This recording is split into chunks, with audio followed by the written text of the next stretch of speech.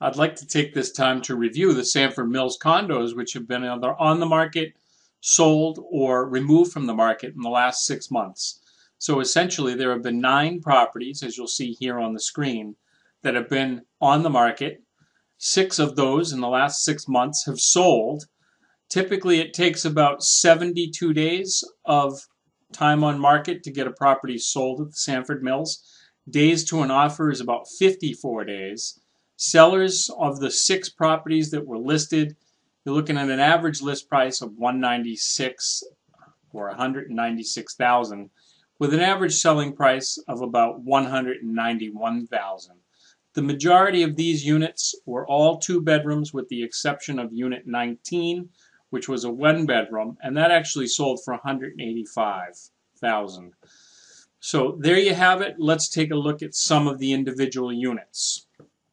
Wanted to take some time just to show you some of the recent sales in the complex. This was the most expensive sale, and this sold for $230,000.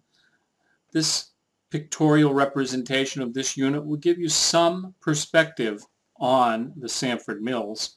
As you can see, it was an old mill building, plenty of exposed beams and lots of brick. Natural light is so abundant with the wide windows, almost floor to ceiling, as you'll see there. And some of the views are pretty dramatic, as you'll see coming up in the photos down below, where they actually overlook the Charles River. And you can get some quite amazing views from this property.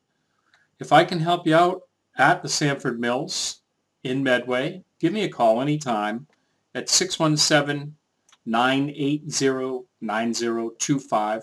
I'd love to answer any questions you might have, see what's available for you, and see how we can help you call this home. We'll talk soon. Thanks a lot. Bye-bye. Thank you for watching my video. If you're looking to get the value of your home or any home on the market, you can click above to get the value of your home instantly. If you're looking for a deal in real estate, you can click on the Find a Foreclosure or perhaps even the homes under $250. If you have a question about this video, you can click on the button there that says Ask Mike a question about this video. If you enjoyed the video and you'd like to get more updates on the real estate market here in the area, please click on the subscribe button down below.